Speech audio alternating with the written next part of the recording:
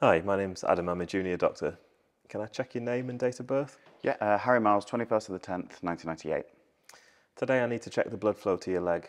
This will involve me inflating a cuff around your arm and your ankle and then checking your pulse with a probe. The cuff will feel tight, but it shouldn't be painful, and you can ask me to stop at any time. Okay. Is that okay? Yeah. Before we start the examination, are you in any pain? No. Do you have any past medical history? No. Please, can you get up onto the examination couch? Mm-hmm.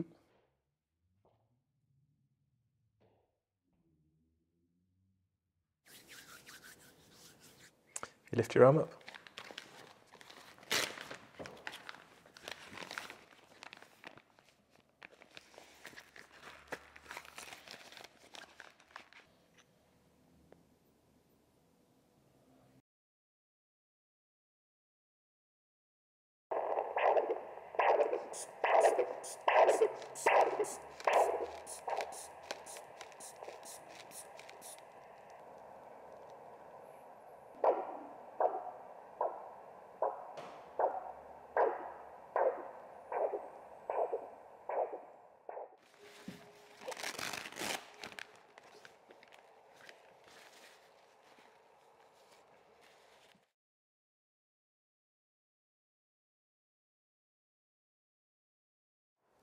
If you lift your leg up.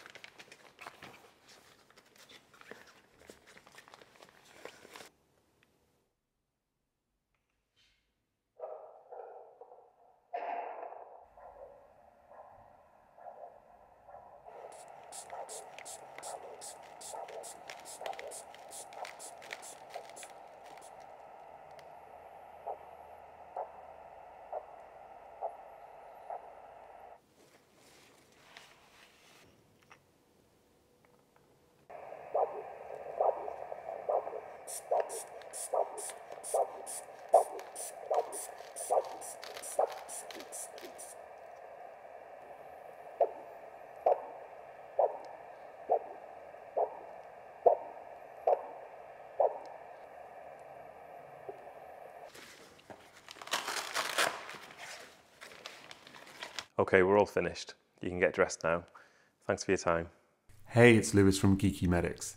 I'm just going to briefly talk through how Adam would then go about calculating ABPI based on the results that he found when assessing Harry. So to calculate the ABPI for the right leg, we need to take the highest systolic reading that we measured in the right leg, and that might be from either the posterior tibial artery or the dorsalis pedis artery.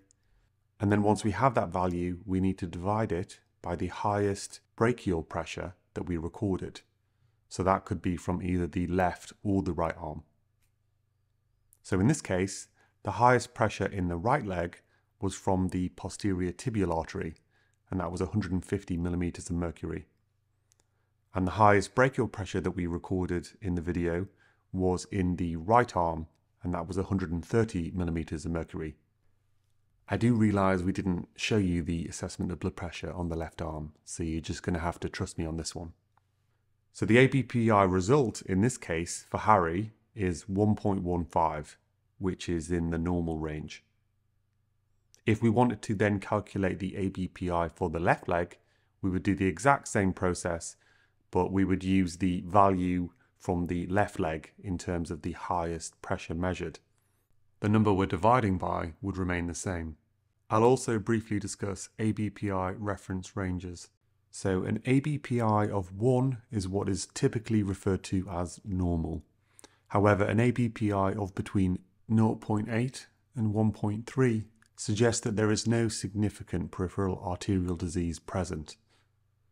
An ABPI of between 0.5 and 0.79 is suggestive of mild or moderate peripheral arterial disease, and an ABPI of less than 0.5 is suggestive of severe peripheral arterial disease, and this often requires specialist input from vascular surgeons.